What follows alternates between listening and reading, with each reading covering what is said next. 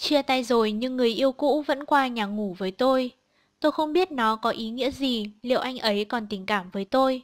Hỏi, tôi và bạn trai cũ yêu nhau 3 năm, nhưng chúng tôi đã chia tay hồi đầu năm nay. Việc chia tay là ý tưởng của anh ấy, nhưng nó khá nhẹ nhàng, và sau đó chúng tôi vẫn hỏi thăm nhau khá thường xuyên, thường 2 đến 3 ngày một lần. Gần đây chúng tôi bắt đầu đi chơi với nhau, như bạn bè, và anh ấy bắt đầu ở lại nhà tôi sau đó. Anh ấy ngủ trên giường với tôi, giống như khi chúng tôi hẹn hò, và chuyện ấy luôn đến. Tôi hoàn toàn hiểu rằng chúng tôi không còn ở bên nhau nữa, thực ra cả hai chúng tôi đều đang hướng sự quan tâm đến người khác. Nhưng khi sau chúng tôi làm chuyện ấy, chúng tôi vẫn nói chuyện rất mật thiết với nhau, và cả ôm ấp.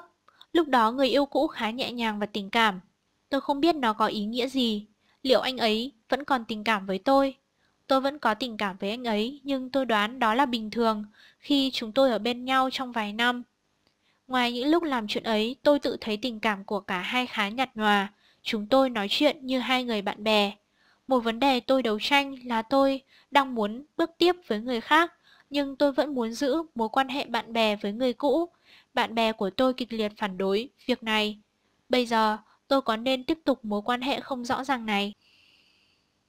Đáp: tôi nghĩ rằng bạn bè của bạn đã đúng. Bạn không thể tiếp tục quan hệ với người cũ và giấu giếm người bạn đang hẹn hò.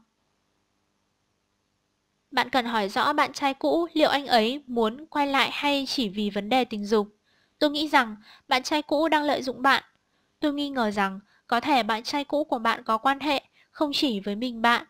Và đến khi anh ấy gặp một cô gái khiến anh ấy yêu đương thật sự, bạn sẽ lại bị bỏ rơi, và lần này sẽ tổn thương rất sâu sắc. Hơn nữa, nếu bạn tiếp tục thế này, bạn sẽ không thể gặp và gắn bó lâu dài được với bất cứ ai khác.